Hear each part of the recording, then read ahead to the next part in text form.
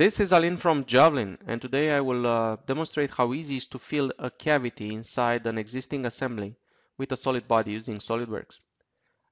The model was posted on SolidWorks forum by Amir, and actually just to make things more challenging, I'm going to open the assembly from a step file. So let's say I'm going to use Imperial for both the parts and the assembly. Takes a bit of time to open the assembly. And it has been opened. Allow me just to hide the origins. One thing I noticed, there is a little blue line on this edge, so I'm going to say that it might be a good idea to investigate the import body. I see here a few surface bodies and only one solid body, so why don't I take a look on the import diagnostics to see if there is anything fishy there. And I see here a face that's begging for healing, so I'm just going to ask SolidWorks to repair it.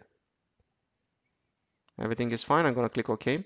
So it looks like those surface features, the generating surface bodies, are just duplicates of existing faces from the actual solid. So I'm just going to delete them. Everything is fine. Let's save this file and return to the assembly. If we explore this assembly, let's say starting from this face, doing maybe some section views, we're going to find out that there is a cavity actually in there. And as we go deeper, it actually branches into, it has some internal walls in the middle. So there are actually two little cavities that communicate to one of the holes. So this is what we need to create, a solid body that's going to give us the volume of the fluid inside. Let's start by creating a virtual part of the assembly that's going to represent the fluid. I'm just going to hit escape instead of selecting an existing face. This way the origin of the assembly and the planes of the assembly are going to become the origin of the new part and the planes of the new part. And let's call this part fluid. Edit it in the context of the assembly. And we'll use now a Boolean operation to get the solid bodies from all these parts inside the part that it's being edited. So features, join. And I'm going to select all the existing parts. And also I'm going to ask SolidWorks once the operation is finished to hide all the used parts.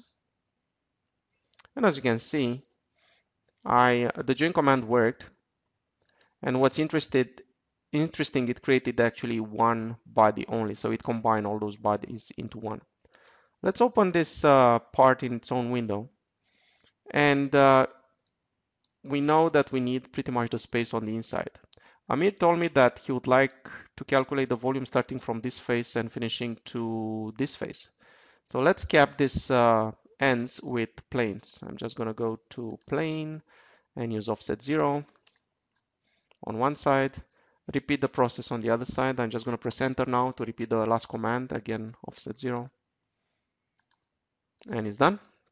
Now we just need to invoke the intersect command and select those two planes and the solid.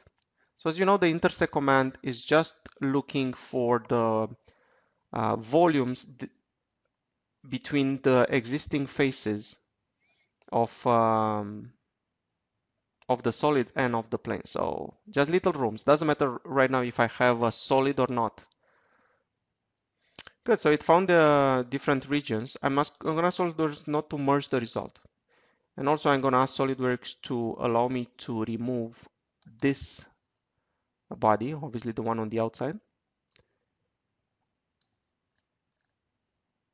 And actually, let's not do that. Let's go and ask SolidWorks to remove all the bodies, but this one. So I'm going to click on this.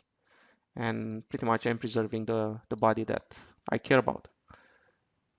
So let's click OK.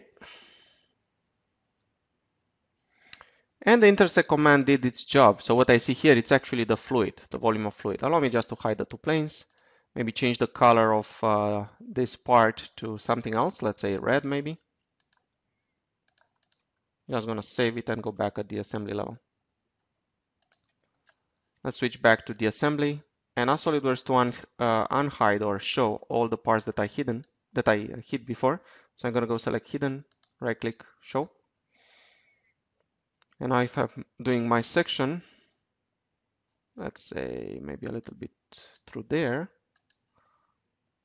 you can actually see the volume of fluid inside this part. Thank you.